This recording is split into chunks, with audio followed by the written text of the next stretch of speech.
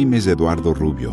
I'm a Mexican artist who lives most of the year in Morelia, a lovely and peaceful city in central Mexico. At the age of 13, I became interested in photography, which also provided me with my first income. At the age of 20, I decided to study art, focusing primarily on painting and sculpture.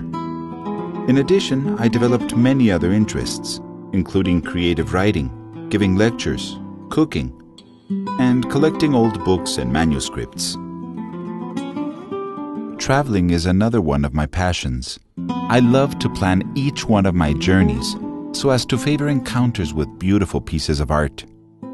I make sure that each trip satisfies all my senses, which is why I prefer countries with abundant cultural riches, especially France, Italy, Spain, as well as some American cities such as Boston, Chicago, and New York.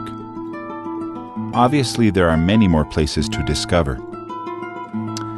While visiting, I like to linger in the main museums and galleries, stand in front of art pieces, before photographing them in as much detail as possible.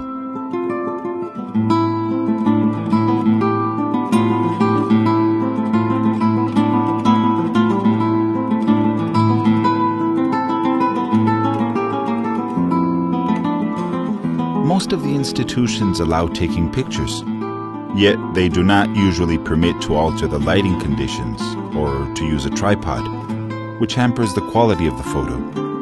When I am interested by an image, I repeatedly capture it as carefully and stably as possible in order to obtain the best result as possible. I have been a Canon user for years. It was my father, also a photo lover, who introduced me to this brand, which has been part of the family since 1970. This is my father's camera. As an amateur, I work with a handy digital EOS Rebel T3i, as well as 2 image-stabilizing zoom lenses. On a typical day spent at the museum, I take approximately 500 photos of the details of the art pieces that I find aesthetically interesting. As a whole, I capture over 5,000 images on an average 3-week trip. Back home, I set myself to the task of reviewing and selecting the pictures one by one. Of every 100 photos, I usually retain about a dozen to be eventually edited. I have chosen a square format for my compositions.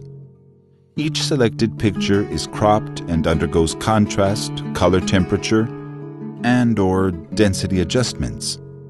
I save those resulting images for further inspection.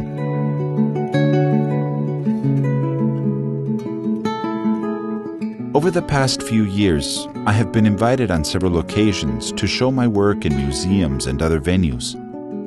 I try to articulate each one of these exhibitions around a particular theme. Once I have decided on a theme, I delve into my archives of more than 30,000 photographs of art pieces to select the most relevant for this particular exhibition. Once the pictures are chosen, then the editing process begins. When I look at the details of a painting as captured by my camera, I find many unwelcome reflections, impurities, and other specks of dust, coupled with the cracks and the vanishing colors due to the passage of time.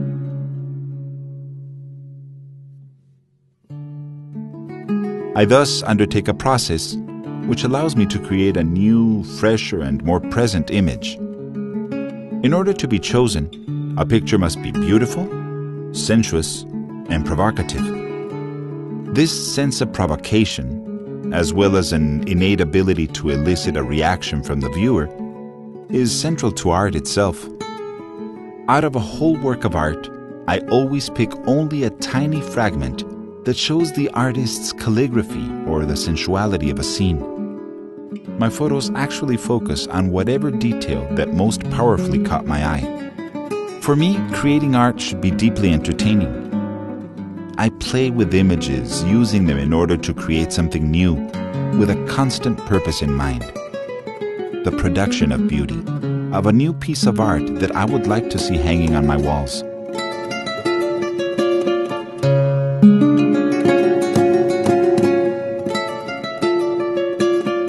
I devote a large part of my days to editing and cleaning my photographs in order to create impeccable images.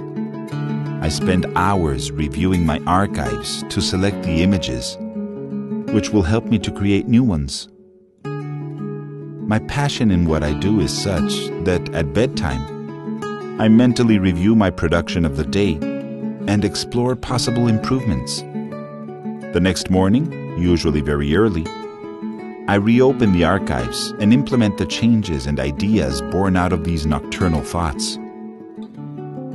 Aware that each day can be my last, I love to think that when my time has come, my works will form my personal legacy to the art world.